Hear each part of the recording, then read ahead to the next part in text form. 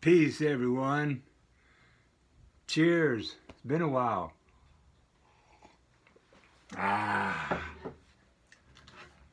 Just wanted to show you this beautiful portrait that Tom Pullman sent me. He had been watching some of my videos and was inspired to do this painting.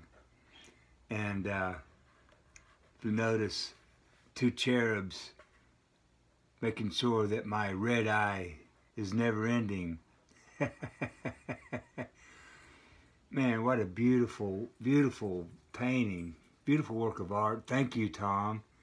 This is a treasure for me and my family that we will treasure forever. Oh, beautiful. Just gotta redo this again. Hey. Cheers. Anyway, storming outside. My dogs are in here. If they start freaking out, hey, we'll just deal with it. But anyway, Tom sent me that beautiful portrait, and he also sent me a bunch of records. He sent me a nice late 50s rock and roll comp album, and he sent me a bunch of Carole King records.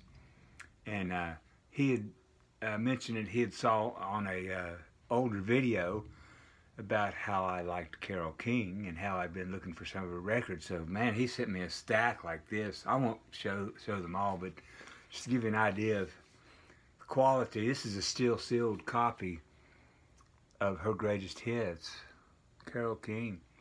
Beautiful. So my wife and I will be listening to Carole King for a while. Got some VCLT from DJ Trish. I'm sure many of you all are familiar with DJ Trish. She sends me her mixed CDs, and I always enjoy them. And it seems like they keep getting better. So DJ Trish, thank you so much for these. I really appreciate them. I've been listening to them in my car. My friend from the West Coast, sometimes he doesn't like his name mentioned, other times I don't know. But anyway, Rick sent me this beautiful Canadian OG pressing of Hemispheres by Rush.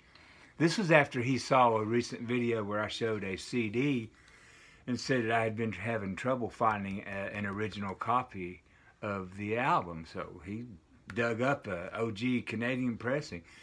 The reason I liked the OG presses is the digital remasters that you find on the new presses, and also on the CD, the newer CD versions. There's a slight difference in the mix, and I like the original mix better, to be honest with you. And this copy here is immaculate. It's like a VG++ near mint. Sent me a nice letter with it. So thank you, Rick. Rick sends me stuff a lot. I've got some nice books, and he sent me records and stuff. But anyway, some new records that I've got recently. I'll show these. Speaking of Rush, these first couple, actually the first three, right now, yeah, the first couple, they come from Walmart. This was a Walmart edition, 180 gram hologram edition. This is the one that's got the, in the side two, in the lead out, it's got a hologram. And when you play the record, this hologram of this star right here, this red star, it appears to dance around the label. So cool. And it's a good sounding pressing too. So between Hemispheres and 2112, two of my favorite Rush albums. Those are very welcome. Here's one, recent one I picked up, also from Walmart. Beautiful. Look at this clear, smoky pressing. Nirvana. It's a comp. And this sounds great. I really like this. So I didn't have any Nirvana, none at all on vinyl, never have, but this is a good one to have. Here's another new one that I got. I ordered this one online. This is Pussy Plays, kind of a psychedelic, wow, psychedelic LP. Yeah, like this. Here's one of my biggest disappointments of recent times. It's this Ace of Spades by Motorhead. This is supposedly the 40th anniversary edition. I like the music on here. I like Motorhead. But this particular pressing, man, it sounds bad. It's like they've rolled off the bass. Anything below like 200 hertz is like rolled off, and then the rest of the music is just compressed. Excuse me. And I don't know. I'll find a home for this one because it sounds so bad. I don't really want to listen to it. But hey, you know, you'll have that. All right. Next, I got a few psychedelic records that I've picked up.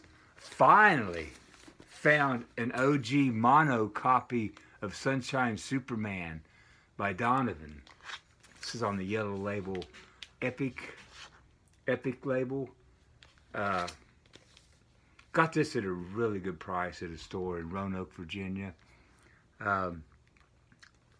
It's a VG copy. It's hard to find any old Donovan albums that aren't beat. This one's not bad. It's playable, listenable. Glad to have it for my collection. Here's another one I picked up. I went to my son came by and picked me up one day, and we went to we went on a little road trip up to Charleston, West Virginia, and we stopped by several stores, and I picked this up. This is the Electric Flag, an American music band, along with, I'm sure, a lot of the studio musicians, the soundtrack to The Trip, Roger Corman movie from 1967, I believe. Oh, it's a great addition to my psychedelic and my soundtrack collections. Quicksilver, Shady Grove. Pick this one up. I've been looking for a good copy of this. I've found copies of it, but they were almost always beat to crap, man. I mean, scratchy, nasty. This one's a really good copy. A little bit of wear on it. It's got a drill hole in it, but the vinyl is VG Plus on it. Very good. I got it at a really good price too.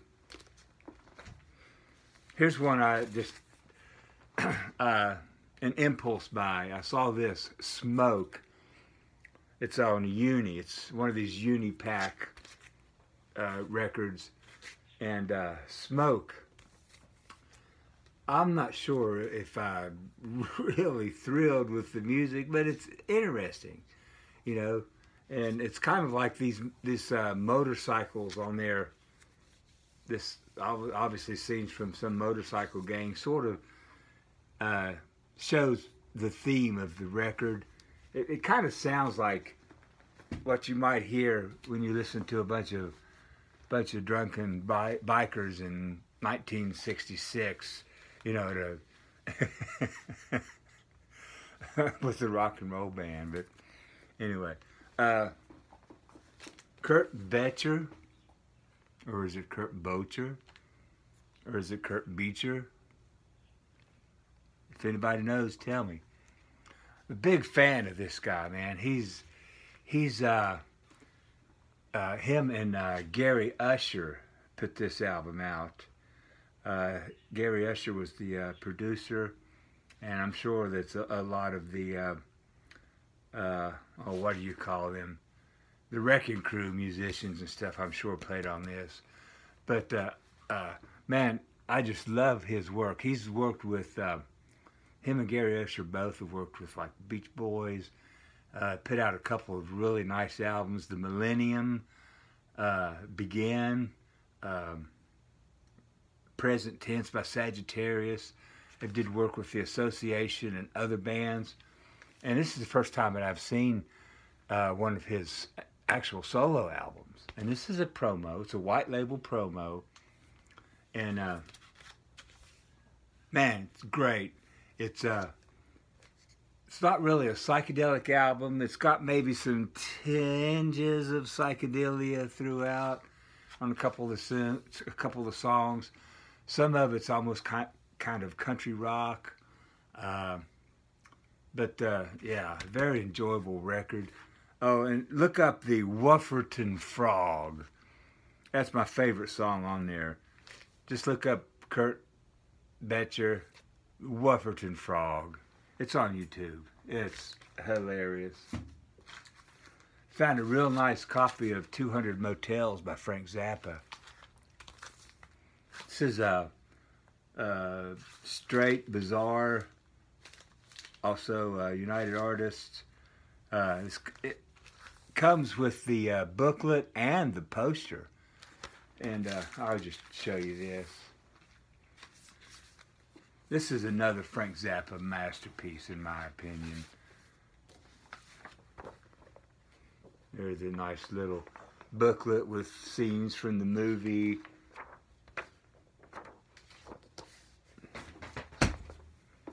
Oops, kitty cat just came over here and knocked my pile over. Yeah, you know, curiosity, kitty cat. But anyhow, you'll have that when you've got crazy animals around. Comes with a nice little movie poster. Man, this was a deal. I was thrilled to find this copy. Really.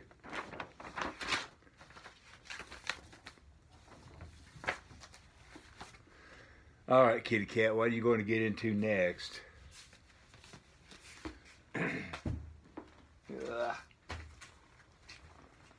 Well, I told you I had animals here, storming outside. They may be getting into some mischief.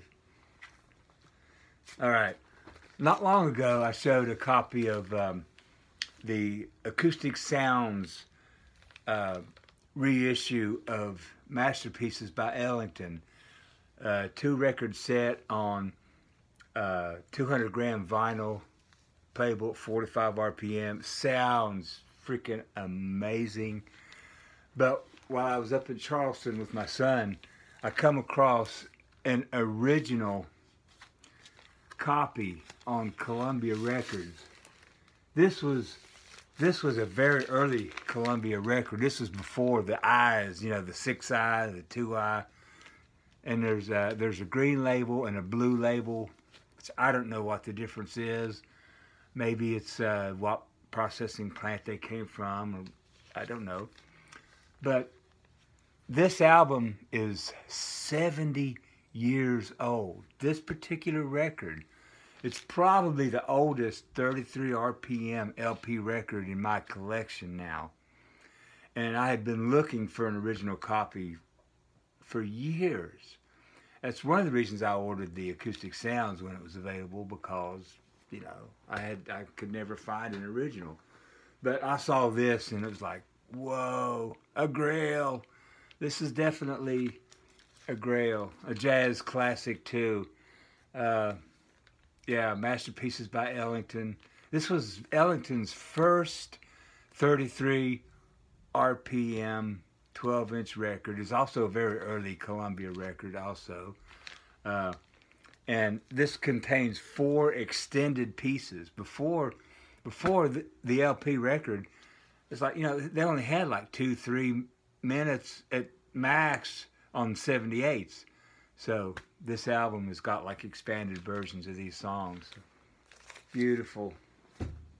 Found this at a local record shop for about $3.95. This is a Blue Note of Bobby Hutcherson, Happiness. It also includes Herbie Hancock on piano, Bob Crenshaw on bass, and Joe Chambers on drums. Just beautiful, beautiful record. Here's one I dug out of a bargain bin in Roanoke, Virginia. Chris Squire, Fish Out of Water. I mean, this was in the, it wasn't in the dollar bin, but it was in the $3 bin. And I looked through there, and I couldn't believe this was in there. I've got the CD of it, but I don't have the vinyl. And this is a slight little bit of ring wear, but the vinyl is VG++. I took it up to the checkout, and the guy looked at it, and he looked at me, and he said, yeah, I figured that one wouldn't last long in the bargain bin. So he must have just put it out before I got there. So anyway, it's mine now. I was watching Madam Sin, CYN. Some of you people out there may be familiar with his channel. And he's always showing a lot of interesting videos of basically a lot of old classic records and stuff. And on the anniversary of Elvis's death in August, he was playing this album, or playing a cut or a couple cuts off of Potluck. And I said, I know where a copy of that record is. So I went down to my local record store in Princeton, and sure enough, it's still there. This is a very good original copy. I mean, look how clean that looks. And the vinyl is, you know, excellent. So, yeah, check out Madam Sin. MADAMCYN. All right, what's next here? All right, I'll end up here with a little bit of exotica that I found at a couple of places. Most of these you can still find cheap. So I got a nice copy of Strings of Flame by Esquivel. Look at that cover. Man, that's like a, let me get the glare off of that. There's still a little bit of glare, but it's better. Isn't that a beautiful cover for a exotica album? Man. Got a couple of Martin Denny albums. Forbidden Island and The Enchanted Sea.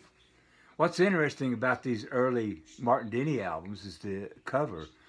That probably his first, I don't know how many albums that he put out, but a lot of his early albums had the same model on there. And she would change her makeup, change her hair, dress differently, but it was always the same model. I think her name was Sandy. I can't remember her last name.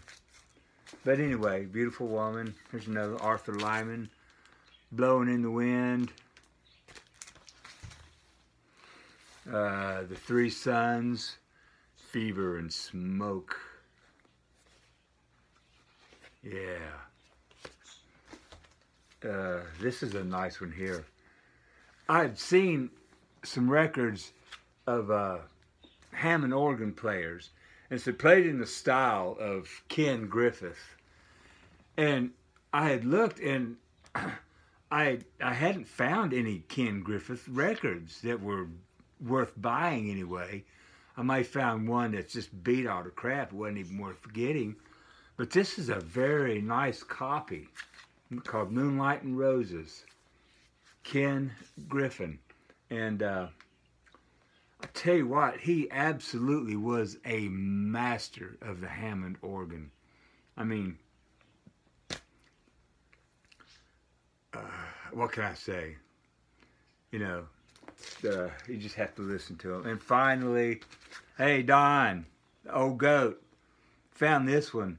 This is a very early, I think a very early living stereo copy. It's actually a stereo demonstration record. So, you know, they're demonstrating stereophonic sound and sounds in space. It's not really spacey music, so to speak, but they've got like some classical music, some instrumental pop from probably the 50s. And I love that cover. If nothing else, man, this is cover worthy of just like showing off somewhere. So anyway, that's my latest video, and it's 20 minutes. That's plenty long enough. One more time, I'll show you my treasured painting. Thank you so much, Tom. Beautiful work, man. Beautiful. So, peace and love, everyone. Until next time, cheers.